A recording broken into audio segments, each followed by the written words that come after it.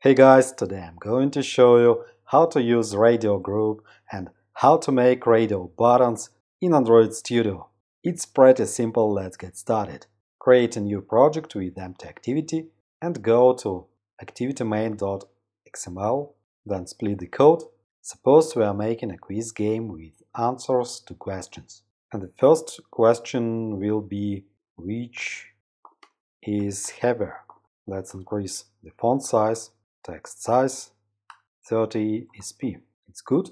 Next, add a RadioGroup, wrap content, close the tag, and inside RadioGroup, let's add 3 radio buttons. Radio button, wrap content, close the tag. Next, add the text to radio button. This is an answer to the question. Text 1 kilo of cotton. Next, copy this radio button and paste. The second answer is 1 kilo of iron. And the third answer, same weight. Okay, we have a problem. The view is not constrained. Okay, let's fix it. Select radio group, take the top point and drag it to the bottom of our text view. Okay, next center it horizontally. Okay, now move the text up. And finally, let's add the button. After the radio group, button, wrap content, close the tag, and text is apply. After that, drag it to the bottom of radio group, center, that's good. And finally, to display message when a response option is selected, let's add a text field between the button and the radio group. New text view, wrap content, text, tools text, wrong answer. Okay, and let's replace it after radio group and button replace after wrong answer. Okay, center, that's good. Next, add the ID to our elements, ID plus ID, XML, button. Next, XML, text, answer. Okay, ID, XML, radio, same, XML radio, iron, cotton, XML radio group, and XML text question. Okay, we have lost the arrangement of elements, let's fix it. Radio group, next answer, and next button. That's good. Layout is ready, go to main activity Kotlin file. How to get selected radio button value from radio group? Well, radio ID equals radio group. Let's find a radio group. Radio group equals find view by ID, radio group type, and r.id.xml radio group. Okay, and to get selected radio button value, write dot and checkedRadioButtonId. Okay, create a radio button with checked ID. Find view by ID, type as radio button with radio ID. Radio ID, it's good. Next, we can add text to our text field. To do this, let's find text view, text answer equals find view by ID. Type as text view, resource.id.xml text answer. It's a mistake, let's fix it. Text answer and constrain it to text answer. Okay, and rename it here, text answer. That's good. We need to replace the curly bracket at the end of the code because this code should be inside the onCreate function. And let's change val instead var. It's better. Next, let's set the text to our text view answer. To do this, write text answer dot text equals correct answer.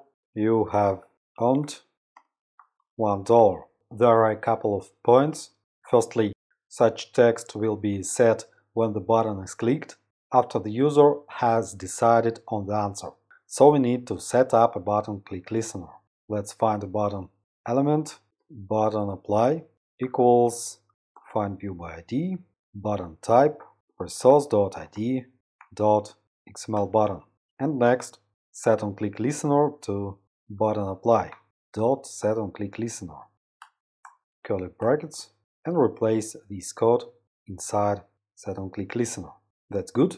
And the second point, the approval text will only be set when the correct answer is selected. If RadioButton.text brackets equals same weight, then textView.text is a correct answer. Else textView.text is a wrong answer. You have lost $10, for example. Let's check how it works. Let's run the application. Let's choose any answer, for example, the first answer, and click apply. Wrong answer, the next answer, apply, wrong answer, and the last answer, same weight, apply. It's a correct answer. It's good. If you want to set the default RadioGroup value, then go to activityMain.xml, choose any radio button, and write checked is true. We run the application, and we have the default radio button value at the first button.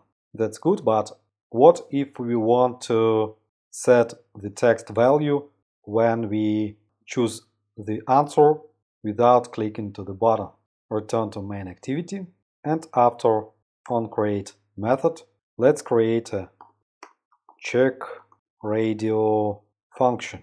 Next, go to activityMain.xml, and for each radio button, add this function: onClick, checkRadio, paste and paste. Return to main activity. Let's add RadioGroup here, Radio ID and Radio button. When the button is checked, let's add the toast message. Toast this selected radio button dot text.